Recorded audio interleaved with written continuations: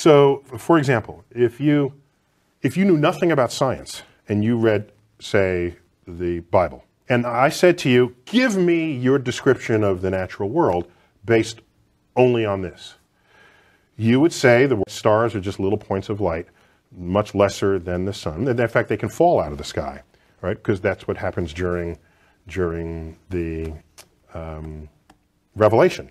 One of the signs that the second coming is that the stars will fall out of the sky and land on Earth. To even write that means you don't know what those things are. You have no concept of what the actual universe is.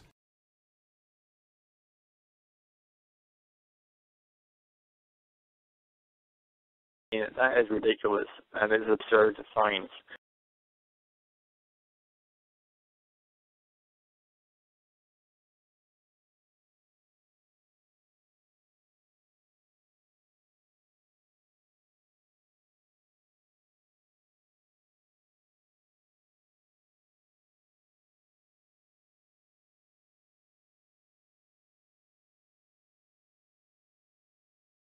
So, but maybe I'm just misinterpreting. Maybe he's just using the language of appearance. Maybe it's just allegorical. Maybe it's something like that. Is that the case? Well, we can ask Muhammad, right? Muhammad, of course, surely as the messenger of the Almighty Allah, knew that the sun doesn't actually move in relation to the earth, right?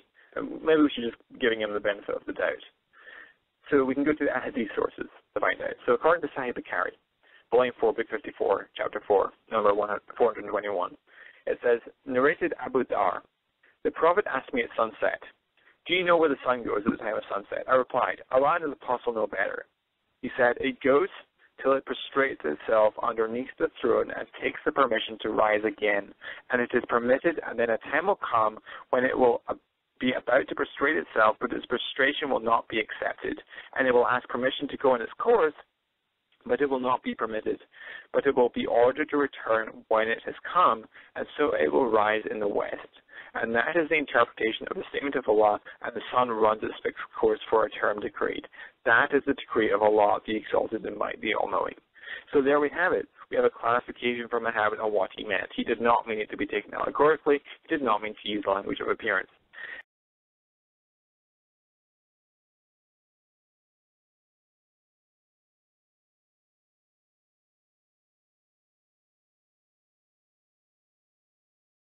You know, the question of the sun, there's a hadith in which the Prophet describes the sun, after it sets, it goes and prostrates before the throne of God.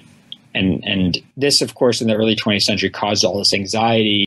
Yet you look at I give examples of lots of pre-modern Muslim scholars who they all knew the hadith wasn't literally true. They knew that the sun didn't literally go and prostrate before the throne of God, because they know that the sun is always up, because they knew about prayer times. They knew if you went really far north, the sun was always up, and they knew that at different places the sun was rising and setting at different times.